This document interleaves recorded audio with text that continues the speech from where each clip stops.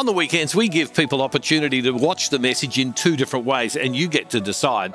You can choose to watch the message-only version, which is what this is, or if you want to watch the music, the prayer, and the message, why don't you click on this button and it'll take you right there. Today's message is all about the Holy Spirit being a part of our life, touching us, empowering us. I think today's message is going to bless you. Well, hello everybody. It's wonderful to have you with us. I pray that wherever you are, that you are being blessed. Today I want to talk about how do we face the world that we're in. And the scriptures are pretty clear about what we should be doing in our life, about how we should be calling out to God in such a way that touches our life, that changes our life exactly where we are. Many people have been writing to me of late about the church, and in particular about their children, about their families, about the fact that their families are so far away. Someone recently wrote to me who was in their 90s and said, you know, my children, my grandchildren, and my great-grandchildren don't go to church, and they have no interest in it at all. And isn't it interesting that grandchildren are being raised today with no association to church whatsoever, many of them not being baptized, many of them not even brought anywhere close to what a church is like. The world is changing. And what does it mean? There seems to be a darkness that's coming upon the earth where people's ears, where people's eyes, and where people's hearts seem to be closed to be able to hear the voice of God. How are you and I called to respond to that right now? Are we meant to live in fear? Are we meant to live with a sense of defeat in our life that there's nothing we can do? The coronavirus has seen churches closed all over the world, and as some churches in some places are reopening, many people are noticing that those churches are not filling again. They're not filling again. People are not coming back. So what are we meant to do? I meet some people who themselves are so panicked by their children, their husbands and their wives being so far from God that they are not sure what to do. Well, the Bible gives us some pretty clear instructions as to what we should do, but also church history teaches us that there are certain things that we can do to call upon God in times like this. Today, this message is, for want of a better way of saying this, I really feel like I have a burden on my heart today. A burden on my heart, like a weight, a conviction, something that I'm carrying within me that I feel that I need to do. And I want to share that with you, and I want to invite you to maybe be part of that if you feel, as you listen right now, the Holy Spirit speak to you in your life. Now, we know that Jesus said, I'm going back to the Father. Jesus said, I'm going back to the Father, and when I go, it's good for you because the Holy Spirit will come, and the Holy Spirit will remind you of all that I said, but the Holy Spirit will also teach you new things. And when we understand the Holy Spirit, God the Father, God the Son, God the Holy Spirit doesn't represent himself or come and make himself the main guy, but rather, in a sense, points consistently to Jesus and consistently to the love of the Father. To Jesus and all that Jesus did to win us access to God and to eternal life and anything that was a barrier to us. Jesus said the Holy Spirit will come and the Holy Spirit will give you power. The Holy Spirit will, as we know, bring life into the world. The Holy Spirit will animate our spiritual life. The Holy Spirit will convict us of sin. The Holy Spirit will purify us. The Holy Spirit will give us wisdom. But on top of all of that, the Holy Spirit will give us power, and the Holy Spirit will give us gifts to be what we can't be ourselves. And therefore, you will begin to see a certain kind of fruit about our life, a certain kind of produce that we produce in the kind of people we are and the way we're called to live. And when we look through history, there have been these moments in time when the Holy Spirit has fallen upon the earth anew, afresh. And that has caused almost like a revolution in the church. And sometimes that's come when the church has been facing great persecution, difficulty, where there's been this godlessness or secularization that we see right now, when people are turning away from God, where there is this blocking of the ears, this blocking of the heart, this darkness over people's eyes, where they can neither see nor feel God in their life. And those are exactly, it seems to be, the fertile soil for groups of men and women through history who've got together and have started to say, what's this about the Holy Spirit? And what did the Holy Spirit do? And what would happen if the Holy Spirit was to do that again in our life? What would happen if that was to happen now? Recently, I just moved into a new home.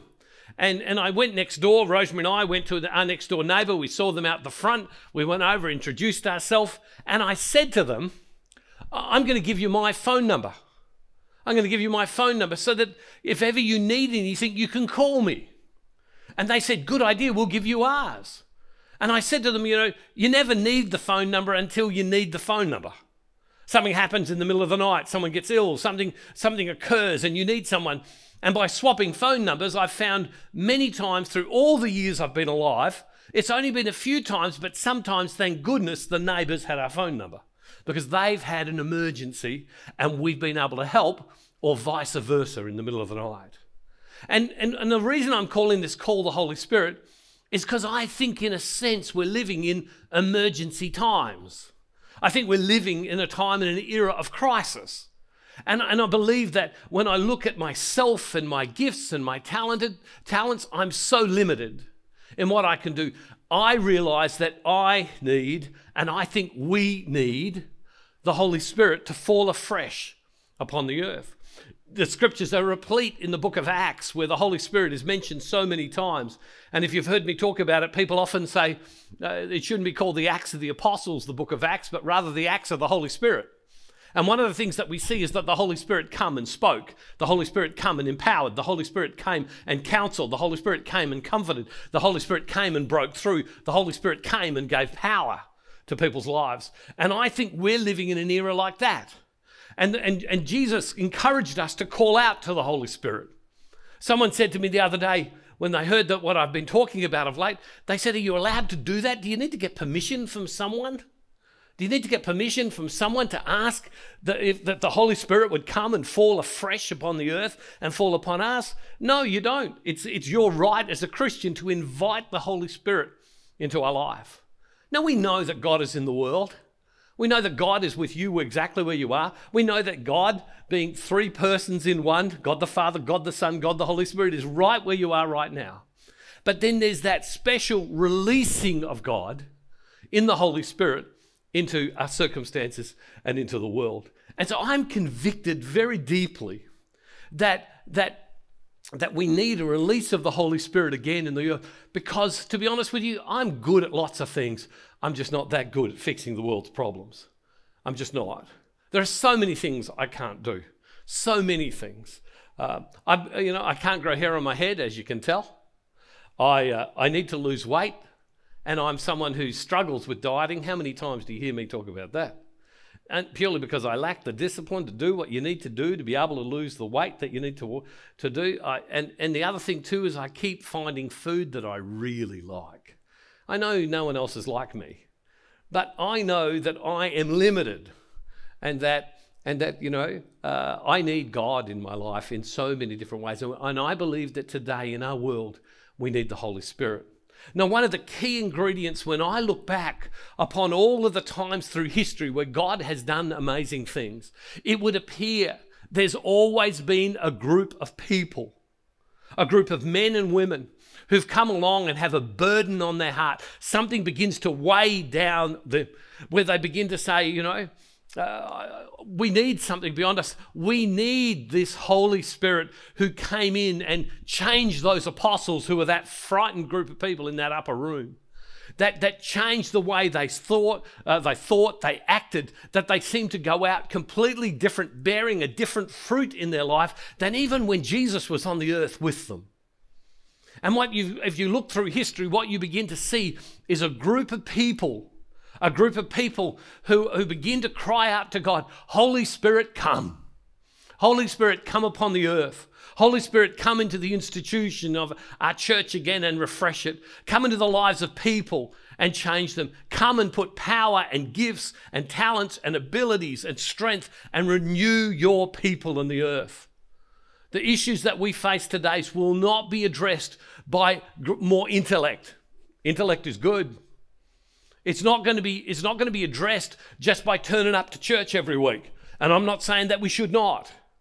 It's going to be addressed by us, a group of people coming along, carrying a burden on their heart, saying, Holy Spirit, will you fall afresh on us? That seems to be the key ingredient. I was talking to Dr. Alan Schreck, who is from Franciscan University in Steubenville, Ohio, someone who's been a great blessing to me, someone I met a number of years ago. He's written a number of books on the Holy Spirit, and someone that I have a lot of admiration for. And I was talking to him during the week, and I was sharing with him that I have this burden on my heart to call people to pray that the Holy Spirit would fall afresh, this burden to call people to pray around the world. And I said to him, when I look back, I said, I see different things. I said, what do you think it is to you? What's the key ingredient to God coming again? And he said, the key ingredient, Bruce, is expectant faith. It's the expectancy that when we begin to pray, that when we begin to ask the Holy Spirit to burst through into the world, to burst through into people's lives, to burst through into circumstances, that the Holy Spirit will. The expectant faith, an expectancy. Now, when we look back and we ask the question, what was common to past times of the Holy Spirit visiting the earth in this special, special way, where things changed dramatically? It seemed to be because there was that group of people, that men and women in their own life who began to carry a burden that says, I'm going to call out to God. I'm going to call out to the Holy Spirit. I'm going to ask, and I'm going to ask, and I'm going to ask, and I'm going to wait, and I'm going to wait, and I'm going to ask, and I'm going to ask, and I believe I'm going to see. And I believe I'm going to see. And we need to cry out to God in the midst of all of what we're doing. We need to cry out to God. Now, Jesus gave us an excellent example in his ministry life on the earth. Jesus gave us this excellent example of what he did. Jesus was always busy about doing ministry. He was always busy about ministry. And I could find numerous passages in the Bible that I could read to you where Jesus all of a sudden, he's busy doing, and then all of a sudden he takes off from meeting the needs, of which there's more needs to meet, and he goes up, and it says he climbed a hill, he went off to a lonely place, and he spends time in prayer. And what we need right now is a group of men and women, older or younger, who will stop and say, in the busyness of all of the activity of my life, I'm going to make time for prayer. I'm going to make time to come before God and to ask God to come, because we see Jesus, even when there was more people to heal, more demons to cast out of people, more people to feed, Jesus walked away and said, hold it. And he'd go away and he would spend time with his Father. Even though there were needs, he'd say, stick with your need, continue to suffer a bit longer, continue to struggle a bit more. I need to go and spend some time with my Father. And he would go and he would spend time with his Father. And right now, there needs to be a group of people who have a conviction in their heart. I'm going to pray. I'm going to pray. I'm going to pray. Now, I want to have a look at a passage of Scripture in the Bible from Luke chapter 11, verse 5. It's a famous passage. Many of you would have read it before. But have a look at this on the screen. Luke chapter 11, verse 5. And Jesus said to them, suppose one of you has a friend, and you go to him at midnight and say to him, friend, lend me 3 loaves of bread, for a friend of mine has arrived, and I have nothing to set before him. And he answers from within, do not bother me. The door has already been locked, and my children are with me in bed. I cannot get up and give you anything. I tell you, even though he will not get up and give him anything because he is his friend, at least because of his persistence, he will get up and give him whatever he needs. The first thing that I want to say to you is, the very first thing that we need to do if we want the Holy Spirit to come upon the earth is, number one, we need to pray. We need to pray. We need to come before God in prayer and commit to being diligent in prayer and to setting aside time to walk away from the things we have, to walk away from even the important things we have, and to say, I'm going to pray. And if there are some of you who right now in your heart, as you hear this, you begin to feel that burden, that fire within you, that heart within you that says, I need to pray that the Holy Spirit would come upon the earth. If you are feeling that right now, the very first thing you need to do is to make a commitment to pray. Now, the thing that I've discovered, I wrote a book about it. The thing that I discovered about it when we make a commitment to pray is we have to make a decision to sometimes change the things we're doing in our life. We have to make a decision. I'm going to go to bed a bit earlier so I can get up a bit earlier. I'm going to do it when I come home from work. I'm going to spend my lunchtime, that I normally go off and do something else or look at YouTube or I spend some time somewhere else. I'm going to spend some time. I'm going to spend some time in my life coming before God and saying, God, would you send your Holy Spirit? God, would you send your Holy Spirit? God, would you send your Holy Spirit upon the earth? God, would you send your Holy Spirit upon the earth? Would you send your Holy Spirit? So the first thing that we need to do is we need to come before God in prayer. The second thing we need to do, as we just read in the scripture, we need to come and we need to persevere in prayer. We need to persevere in prayer. The man comes to a friend, he knocks on the door. He said, listen, I've had someone come over. Can you feed? And what we read in the story, he wants some bread, and his friend won't give it to him because he's friends, but he does because he's persistent. Now with God, we can nag God. We can nag God, and I'm not talking about nagging. Nagging is droning on over and over and over, but persistence is continually bringing our need before God and saying, God, I can't do this if you don't. God, if you come, this will occur. God, I'm asking you to come. I'm holding this need up for you. I'm holding up our world. I'm holding up our family. I'm holding up our church. I'm holding up our circumstances. Holy Spirit, would you come? And to keep that before God and say, God, I'm dependent on you. Because when we persist, what we effectively are doing is two things. We're worshiping God because we're saying to God, I can't. And we're saying to God, you can. You're saying, I can't, but you can. And worship is understanding the greatness and the glory and the majesty and the magnificence of God and who we are in relation to God, who is creator and we are the created. God is everywhere, I'm here. God is through time, I'm just in this time. God is everywhere. And so when we come before God and we acknowledge his greatness and we acknowledge who we are, we effectively worship God. We persist and we persist by bringing it before God, right? Just like this man persevered in saying, listen, will you, please, I need some bread. I need some bread. He persevered. He did not give up because he did not see. He didn't give up because he didn't see. Our persistence declares to God our openness to God. Our persistence declares our openness to God. Also, we know that sometimes God doesn't answer our questions straight away. I wish he did. I wish God answered things that I asked him for immediately. So in other words, we wait. And as we wait before God, God does a work always in us. Because God is always drawing us to him. God is always converting us. God is always asking for a deeper surrender of our life within us. And so we are always patient in our waiting as we can persistent in our asking, knowing that God's perfect time is the perfect time. It is the perfect time. And so we come before God in prayer, we come before God in persistence, and then we come before God and we listen. We come before God and we listen. We listen for the voice of the Holy Spirit that speaks within us that says, keep going. The voice of the Holy Spirit that says, I'm here. The voice of the Holy Spirit that says, put your mind on me. The voice of the Holy Spirit that says, don't look to the left or right. Don't look at the darkness in the world. Don't look at the people that are leaving. Put your eyes upon me.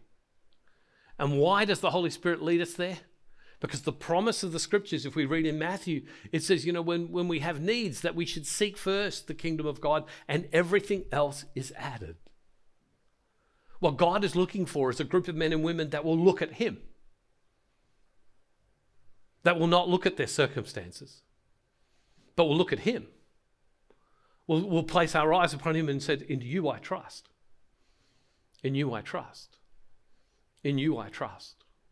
In you I trust. Come, Holy Spirit. Thirdly, or fourthly, I've forgotten the number I'm up to. When the Holy Spirit comes, our attitude to asking is so we come in prayer, we come in perseverance, we wait, we listen. Fifthly, is that when we come not telling God what to do. When we ask for the Holy Spirit to come upon the earth, we don't say, Holy Spirit, well, I was part of this when I was younger and it really worked for me. Oh, Holy Spirit, this is what happened in the past, do that. No. What's required right now of us is to read the scriptures, is to come before God in prayer and to say, Holy Spirit, do what you will do. You see the need in our world. You see the need in our families. You see the need in me. I'm not asking you to do what you did 10 years ago or 20 years ago or 50 years ago. I'm not asking you to do what you did 100 years ago. I'm not asking you to do what you've done in the past. I'm asking you to do, Holy Spirit, whatever you deem at this point in history, and here in the 2020s, that you would do what you need to do. I let go of my preconceived ideas. I let go of what blessed me in the past. I let go of what I know, and I say, Holy Spirit, come. Holy Spirit, come. And finally, when we come before the Holy Spirit, we need to come before the Holy Spirit and we need to say to the Holy Spirit, Holy Spirit, it's okay if you don't use me. I'm not asking you to fall upon the earth. I'm not asking you to do something fresh because I get to be part of it. You may be just putting on me the burden to be a person who prays for the release of the Holy Spirit in the world that will change everything. And you don't see me having a part to play in that. And that's okay. I'll just do my part and call out to you. You may choose to raise up other men and women, and that's okay. I don't want to put any dictates upon you. I don't want to tell you how. I don't tell you how you have to choose me. All I'm saying is the world is desperate for you. All I'm saying is what I've seen in the scriptures and what I see in other people and see through history and in other people is that when a group of people come together and they call out to you, that you work and that you break forth in the world and you change the circumstances in the church, you change the circumstances in believers' hearts, and you change the circumstances in people who are struggling to believe or do not believe. My friends, we need to come before God for those of us who feel the burden of the Holy Spirit right now, who feel a prompting to pray. And we need to set aside our preconceived ideas. We need to set aside the way what we think should be done. We need to stop telling God what to do and say to God, whatever you choose to do, that's fine by me. That's fine by me. We need to come before God right now and we need to say, Holy Spirit, come, fall afresh upon the earth, renew people, renew our church, renew the church communities around the world where people are. Do something afresh. And we, Lord God, are just calling out to you and our hearts are open. For some of us, that will be the hardest thing. Because right now there are some of you who've said to me, oh, I think praying to the Holy Spirit is good because back in the 80s, this is what the Holy Spirit did. And back I read a book about what happened in some time past. That's what the Holy Spirit did. No. And I'm saying to you something different. Let it go. Let go what you think God should do. And let God do what God wants to do here, right now, in 2020. Allow the Holy Spirit to fall in a fresh way upon the earth. Well, if you're listening to me today and you think to yourself, I don't just feel that this is a good idea, but I feel some conviction about this right now, why don't you write to me at this email address on the screen? Write to me at this email address at the screen and I'll send you some additional stuff. I believe in my heart what God said to me is, it'd be better to have 5 people who have a burden for praying that the Holy Spirit falls afresh upon the earth, upon our church, upon the darkness that seems to be blocking people's ears and hearts. I feel like the Holy Spirit saying to me, it's better to have 5 people with a burden for that than 5 million people who go, oh, that's a good idea. Yeah, I reckon that'd be good to do. Yeah, we should do that. Yeah, that'd be good. Yeah. And have no conviction, but just think it's a good idea. Because right now, we don't need a good idea. We need to feel and know the calling of God upon our life that says, Holy Spirit, come in power upon the earth. If you feel right now, if you feel that you want to join me in praying for the Holy Spirit to fall upon the earth and do it in whatever way the Holy Spirit wants to do it, write to me at this address and I'll send you some stuff. And together, I'll join you in praying that the Holy Spirit would work afresh in our world. If you're a student of church history, this is not a new call. It's not. It's not a new call. And it's the right of every Christian to call upon the Holy Spirit to break forth in the world afresh and anew. Sometimes that's done on massive scales, sometimes that's done on smaller scales. But to all of you, wherever you are around the world, join me. I feel a burden for this. I feel a conviction for this. I feel this is what I must do. And I'm inviting you, if you feel that conviction, to join me. I'll send you some stuff. And together, let's pray that the Holy Spirit would fall afresh upon the earth. I have people that I love deeply who are so in need of God in their life. And for all I know, and all of my study and all of my words and all of my TV shows and presentations and everything are never going to be touched by me. For all I know, I'm never going to reach. They need God. And how does God work in our world? He works through the Holy Spirit, who is God. The Holy Spirit is needed to touch people. The Holy Spirit is needed to solve the issues that we face today. I cannot do it. I need God. And if you feel that you're like that, then join me. And together let's pray that the Holy Spirit would fall as it did that day in Pentecost, when that 120 were in an upper room and they were sitting with that expectation of what Jesus had promised, that the Holy Spirit would come and would remind them of what Jesus, the Saviour, the Son of God, who had died and risen for them and set them free from everything. That the Holy Spirit would come and remind them of all that He said. And that the Holy Spirit would come and teach anew, afresh things to people so that they could hear Him, not just with the ears of their mind, the eyes of their head, but rather the ears of their heart and soul and the eyes of their of their heart and soul. If today you hear His voice, do not harden your heart, but open your heart and mind to the Holy Spirit falling afresh upon the earth.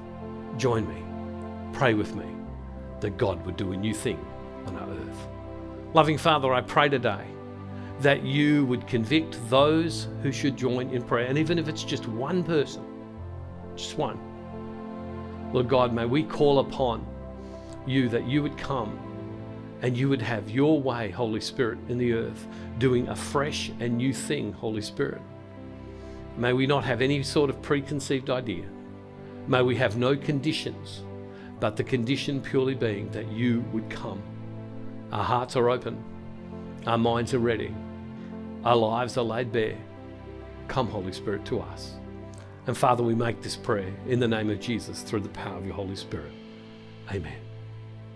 I want to read to you from 2 Corinthians chapter 9, verse 10 and following, and it says this: He who supplies seed to the sower and bread for food will supply and multiply your seed for sowing and increase the harvest of your righteousness.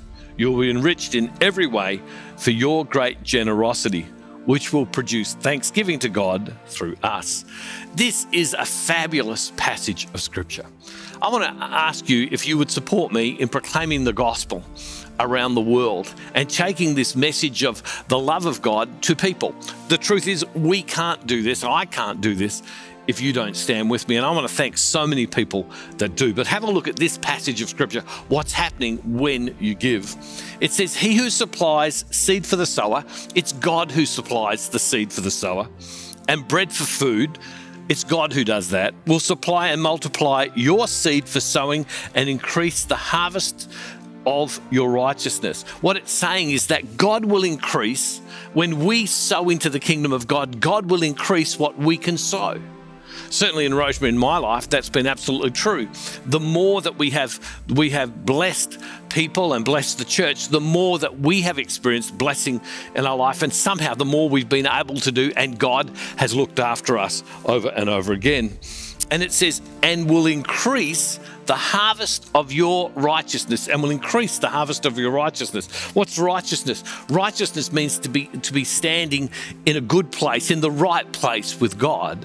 And so just as much as God supplies more for us to be able to give, at the same time, God also increases our standing, our right standing with God, because of our heart turned toward God. And then it goes on and said, and you'll be enriched in every way for your great generosity. You'll be enriched. The Bible promises us that we are blessed when we give. Now, you can do what many people do when it comes to church. They hear that the church and the ministries have need, and they think, well, they'd better help out. And that's good, and that comes from a good heart, no doubt. But the truth is, something far more spiritual is taking place.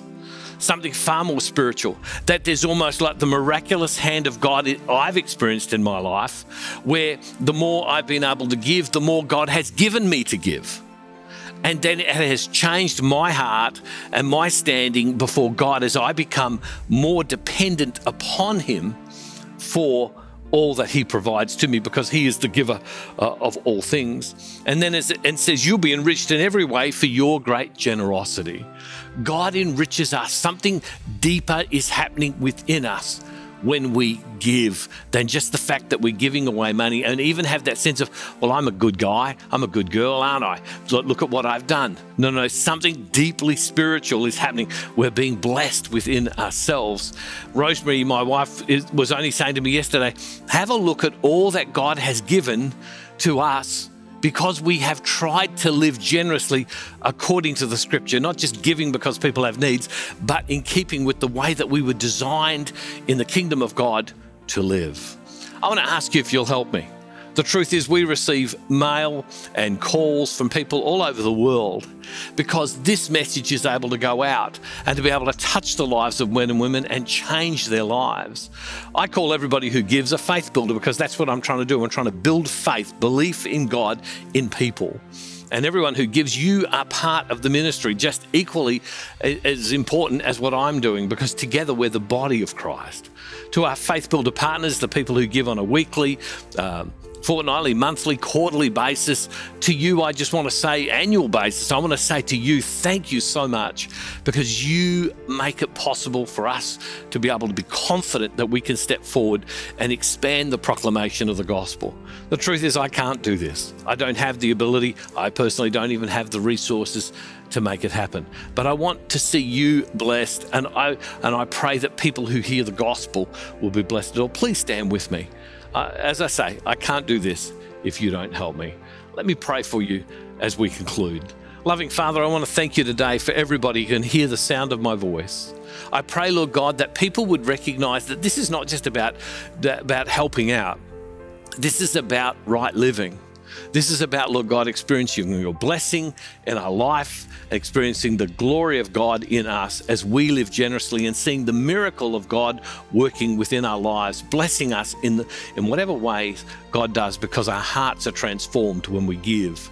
So, Father, bless us today. Lord, bless everybody as we take this message of the Holy Spirit and we implement it into our life. And so, Lord, I pray that as people either go to this address on the screen or they go to the Give tab, that right now, Lord God, that they would experience and encounter you. Thank you for being with us today in all the things that we have done. Amen. Hey, thank you for being with us. I look forward to seeing you next time. I pray you have a wonderful time until we meet again. Why don't you share this with someone else? And don't forget, wherever you are, God is never far from you.